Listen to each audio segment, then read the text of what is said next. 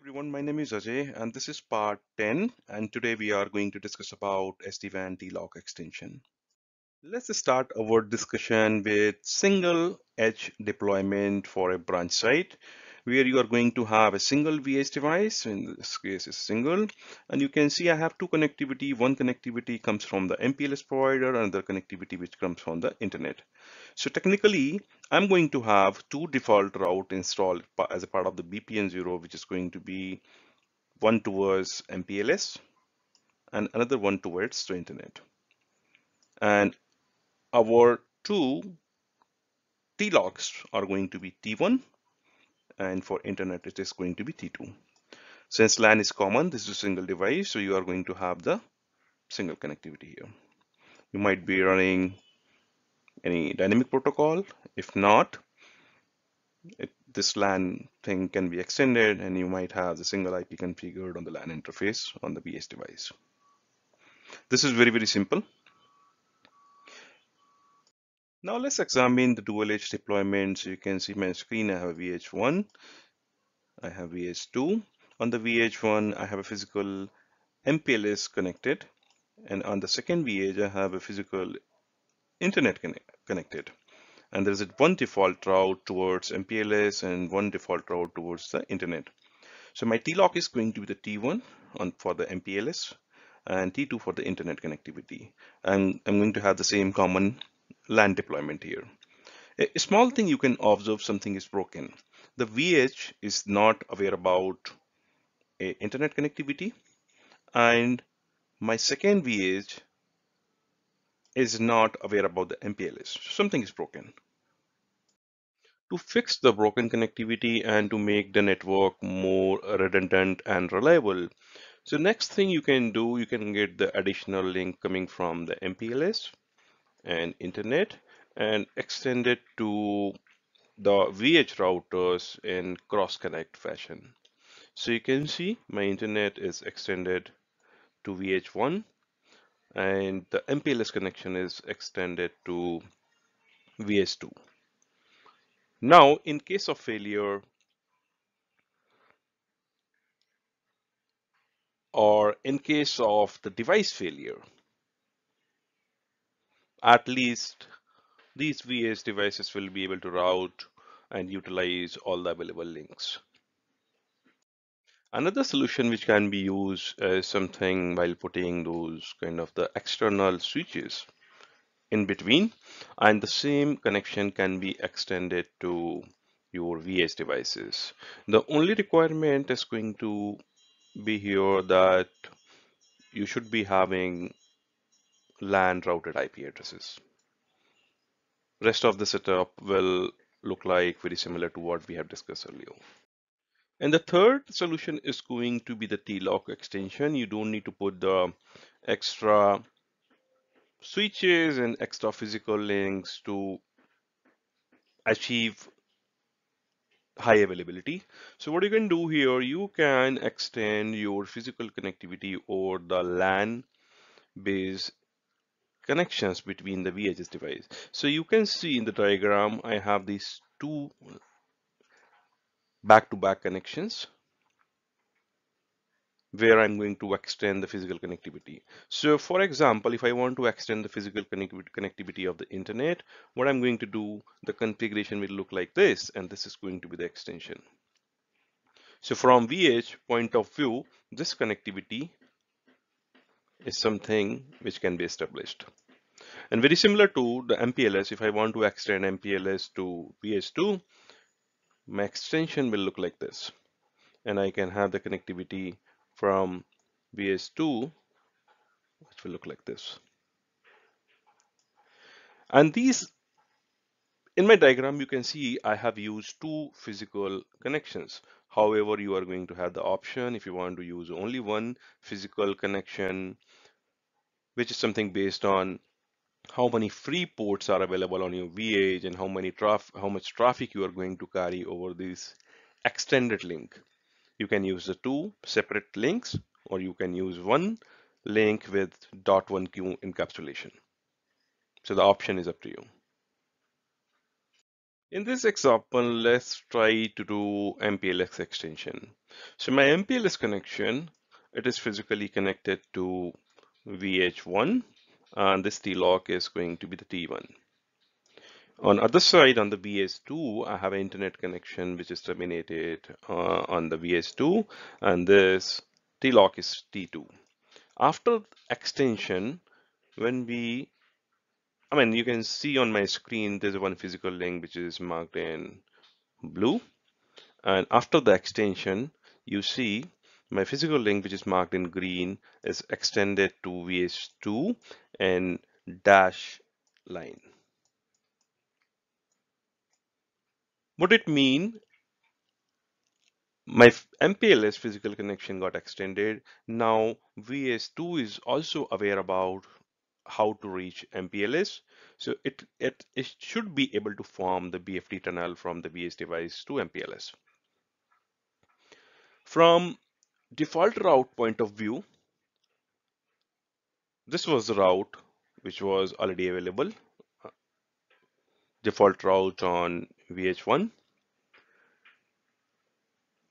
After doing the extension, you're going to have a default route which is going to point towards the VH1 over the extended link. That's going to be the MPLS extension.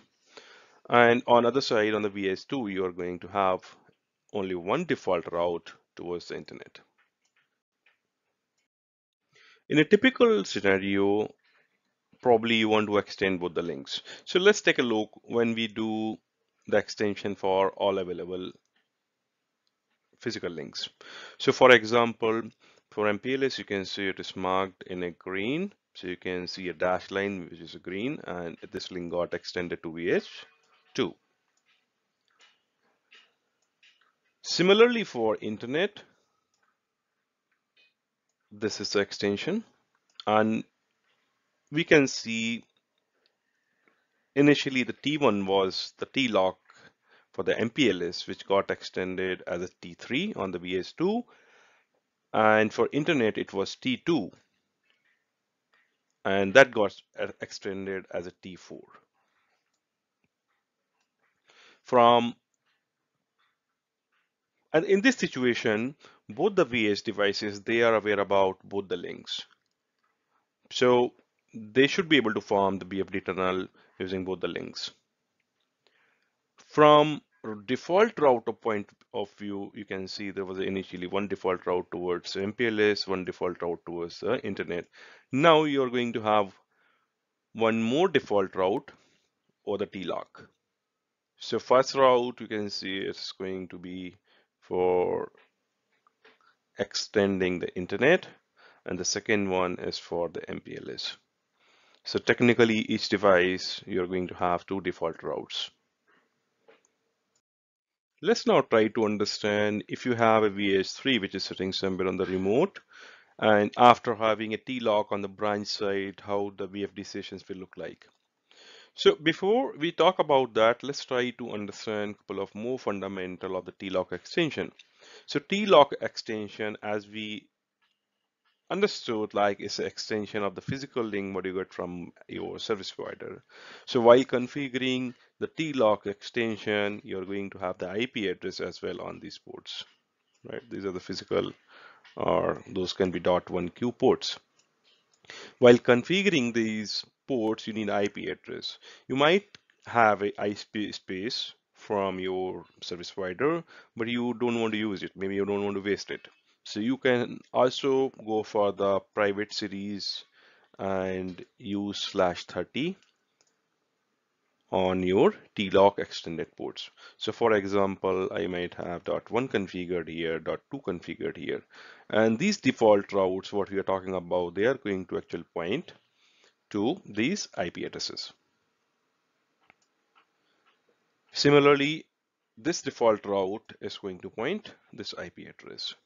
Now, on the remote side, I have a VH3, which a T-lock T5 and T6. So from T5, I was supposed to have one tunnel BFD session to T1. Now this T1 got extended as a T3. So it is also going to have a tunnel to T3. Very similarly, for internet, the T6 was supposed to have only one tunnel to T2. And now, after doing the extension, I'm going to have another tunnel, which is going to VH1 and T4. This is the whole connectivity will look like. Since we are, if you're using private series IP address, it is going to add some more complexity, and which I'm going to explain in the next slide. Let's try to understand the use case where you are having the dual internet connection, and that is a static connection. And what I mean by the static, you're not running the full BGP with your service provider. So in this example on the VH1, you can see there is one internet connection and there's a one default route towards internet. On the VH2, you're going to have another connection from internet and there's a one default route. Your TLOC on the first VH is T1, on the second VH is a T2. After making it extended, I have a T3 here, which is the extension for T1, and T4 is extension for the T2. And there's going to be another default route, which we already discussed. Now, after having this, you might have the broken connectivity. So how you can fix it? As I discussed earlier, these T-lock extended port, they are going to use a private space, which is going to be /30. And you need to make sure this, as we all know, the private space cannot be routed. So you need to do the natting, and that natting will happen on the VH1, and on the VH1 under the BPN 0, you need to make the interface NAT. And what it mean by now T3 is natted to the T1 IP address. Similarly, on other side, when you enable the NAT, what it mean, the extension which is going to be T4 is natted to T2. Otherwise, these T4 and the T3, they won't be able to reach the internet, and the expected results you're not going to see. So that's the first thing you need to keep in mind. Make sure you are enabling the NAT while extending your internet static. In the second scenario, I still have the internet connectivity, but my MPLS is on static. When I say static, it means from the VS2, I'm not running any sort of BGP or OSP with the service provider. So it's a very simple thing. This internet extension we already discussed. So you are going to see some sort of natting which is going to happen on the VH1. So in this case, the T3, which is the extension of T1, gets natted here on the VH1. Now on the MPLS, since you're using the /30, you need to have, you need to ask your service provider to route the /30 network. How they can do it? They are going to put a static route on the MPLS service provider side towards your MPLS connection, which is going to be on the VS2. So rest of the world, they are aware about this /30, which is going to be part of your LAN side and reachable for the remote sites. In the third scenario, since I call it MPLS dynamic, and the reason for calling it dynamic, I'm running some sort of routing protocol with my service provider. So this /30 network, which we earlier asked ISP to advertise, I can advertise as a part of this BGP and OSPF configuration, and rest of the words can receive this /30. And after having this advertised to rest of the words, these extensions, in this case, it's going to be the T4, which will be known to the remote sites, and they can form the BFT sessions. This is another use case where you are having the dual MPLS on a static. So you're not running any sort of the routing protocol with your service provider. So it's going to be very similar to what we have discussed earlier. In this case, you need to ask your service provider to advertise /30 to MPLS cloud.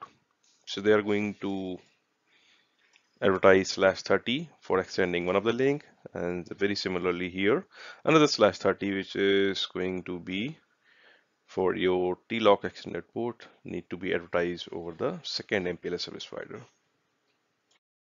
Let's not try to look at the branch side configuration where you have a VH1 device which is connected to internet and the VH2 device which is connected to your MPLS service provider. And in this case, we're only going to extend the MPLS connectivity over the TLOC extension. So from the configuration point of view, you can see there's a gigabit 0/3, which is going to be on VS2 device. This is my port where I have the MPLS connection. So I'm going to have the IP address 13.233.247.190/30. This is my tunnel interface. What it means? This is the tunnel interface. It means it can form the VFD sessions. Encapsulation is going to be IPsec, color is restricted to MPLS, so this TLOC can only establish BFD sessions to only MPLS. I'm going to allow BGP because I'm running the BGP with MPLS service provider and my allow services are only HTTPS. The port which I'm going to use is going to be the physical port, and this port is gigabit 0/4 that is going to be used for the extension of the MPLS. So my description is MPLS. I'm going to have the IP address 1050.10.117/30, which is, so 117 is configured here and 118 is going to be on another side. And I'm mentioning you are the TLOC extension for your physical link, which is going to be gigabit 0/3. Since I mentioned I'm running the BGP, so this is my router command, and this is my BGP AS number. I'm running IPv4 unicast. I need to advertise this subnet, which I'm using for TLOC extension, which is going to be 1050.10.116/30. My neighbor IP is 189. My description, I'm connected to the MPLS-P router, which is going to be a router which is sitting here in the cloud. And my remote AS is 100 and my address family is IPv4 unicast. This is one side of the configuration. When we do the TLOC extension, I need to make some configuration on VH1 device as well. So here, this is going to be the same interface, gigabit 0/4, and this is the extension of the MPLS as per the description. My IP is going to be 232.118/30. This is the tunnel interface since I want to form a tunnel from here to MPLS. My color is MPLS restricted, so it should not start forming tunnel to each and everything. So only MPLS to MPLS connection is allowed. And the services which is allowed here is HTTPS. This is the only configuration you need to make. And then you need to also make the default route. So technically you're going to have one default route here, one default route here. And after doing the extension, you're going to have one default routes, which is going to point the IP 117. That is it. After making all this configuration, you probably want to verify whether my TLOC works or not. So two things can be verified. The first command you can run, which is going to be the show OMP TLOCs. It is going to tell you whether TLOCs is up or not. And then you can also see the BFD sessions. After doing the extension, you are going to see additional BFD sessions coming up from the extended device. Thank you everyone for watching. I will see you in the next video.